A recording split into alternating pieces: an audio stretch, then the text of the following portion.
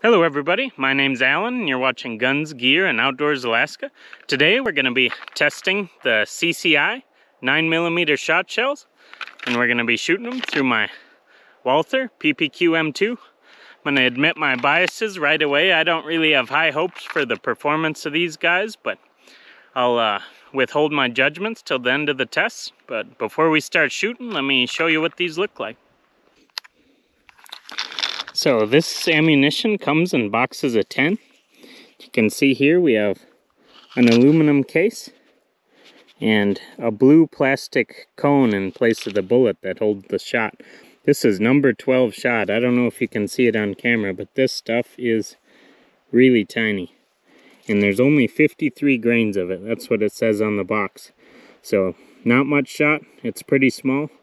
I'm guessing this is a pretty short range number, and it does say on the box pest control. That's what it says it's good for. So we're gonna see here. All right, so we got our patterning board. We're gonna start at 7 yards, see how that goes. I don't really know what to expect. I never shot any of these CCI shot shells, not even the rimfire ones. So this is a first for me. I just saw them in the store, thought it'd be something interesting to try out. So 7 yards. I got this one in here. I don't expect this to cycle the pistol. I just don't think they have the energy for that. So guessing it's not gonna cycle it, but we'll see. And I drew a little picture of a rat on there since it's for pest control. We'll see how the pattern does with that. Here we go. Okay, so almost no recoil. It's really light, a lot less than regular 9mm. Didn't lock back, and yep, didn't eject. That's what we expected. But let's go check out how it patterned. As you can see, my picture of the rat here, we only have what looks like 1, 2, oh, that's really tiny, 3, 4, 5 of those little number 12 pellets in the rat. And these two would be in his lung area, but those are so tiny. I'd really want more pellets in the rat there to call it a reliable kill. But I don't know how well this is coming through since this shot is so small. I got you guys pretty close. There's pretty good density of pellets all the way around the rat. The reason that happens is when you shoot shot through a rifled barrel, it spins it and spreads it out even more than through a smooth bore, and you often get holes in the center of your pattern, which is what you're seeing here. We're not seeing the density of shot where we need it. So I think even just 7 yards is too far away. I'm gonna mark where these pellet holes are in our rat, and we'll move up to 5 yards and try that. Okay, we've moved up to 5 yards. Got another one ready to go. We had 5 holes in the rat before. I got them marked. Let's see if we can do better by moving up a little bit.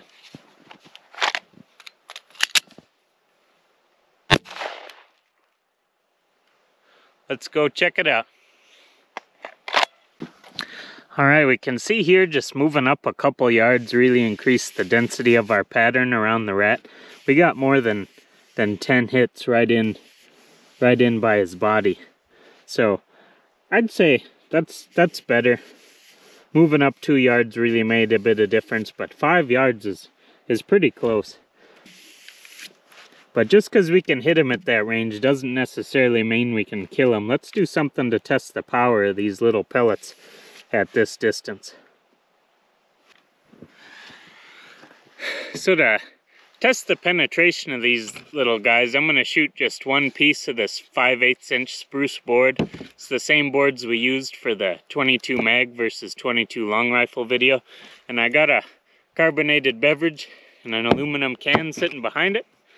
Let's just see what it does in that. I'm not sure it's going to make it through one of these boards. If it does, I think it would have the penetration necessary to kill rat-sized animals. So I don't know what to expect. Let's step back to 5 yards and try it out. For something like this, I'd usually like to leave the camera down there by the target so you can see the impact, but I really don't trust how big and erratic these patterns are, so I'm gonna keep it back here by me where it's safe. All right, got another round.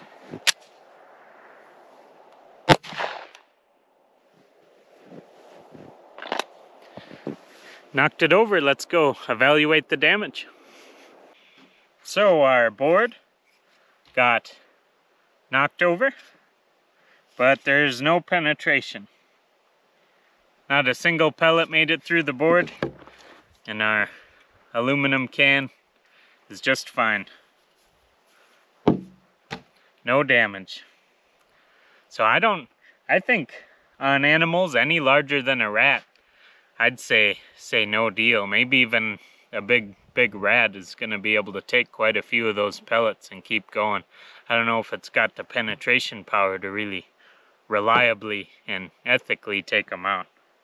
But let's try another shot just at the can and see what that does. Okay, we're back at 5 yards. Got our Bear soda can. Let's see if we can get through that. That penetrated the aluminum. Let's go check it out. Okay, here's our can. We actually got pretty good pattern coverage for that one. Looks like all the pellets made it through one half of the aluminum and they're all rattling around in the bottom of the can. So what does that translate to as far as penetration on an actual little animal? I don't know, I'm not sure, but they didn't bounce off the can, so that's a good thing. Let's take a step back and talk about these and maybe what they're good for, maybe they're not good for anything. So, our CCI 9mm shot shells. I'm not very impressed with them. I really have a hard time trying to figure out what these would be good for. Maybe I'm just missing it. Maybe if you have rats in your barn and you want to shoot them inside your barn without messing up the metal, but we show they go through one layer tin can, it probably wouldn't hurt a steel barn roof. If you maybe live in town and you have pests in your garden, could you potentially shoot them with these? But I think you'd be better off using a BB gun or anything really, because these were $21 for 10 rounds. That's more than $2 a round for this. I think you'd get a lot more mileage pest control wise with your $22 if you went out and bought a bunch of wooden rat traps. But maybe I'm missing the point what these are good for, because you have to get so close. The pattern's so erratic, there's big holes. I'm not seeing it. I'm not seeing what would make these worth the money. But one thing that I don't know about is snakes. Would these be good for dispatching venomous snakes? Maybe some of you guys who live where there are snakes could let me know that, because here in Alaska we don't have any snakes, and I really am not sure what these would be useful for. The range is too short, the patterns are too wild, the penetration is okay but not very good. Just 53 grains of little tiny number 12 shot for $2.20 a round. I'm just not impressed with it. I'm not sure what it's good for, but yeah, if you think I'm missing the point, let me know in the comments. If you've ever used these on an actual animal, I'd love to hear about it. Yeah, put that in the comments too. But thanks for watching. It was still fun to test out. But yeah, overall not impressed with the CCI 9mm shot shell. Thanks for watching. Like, subscribe if you think I deserve it, and I'll catch you next time. Have a good one. Got a couple of old bananas sitting in the snow. I'm gonna take them out with the CCI shot shells. All right, here we go.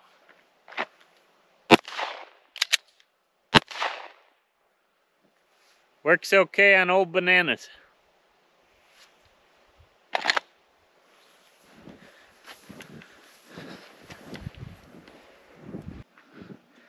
So, CCI 9mm shot shell.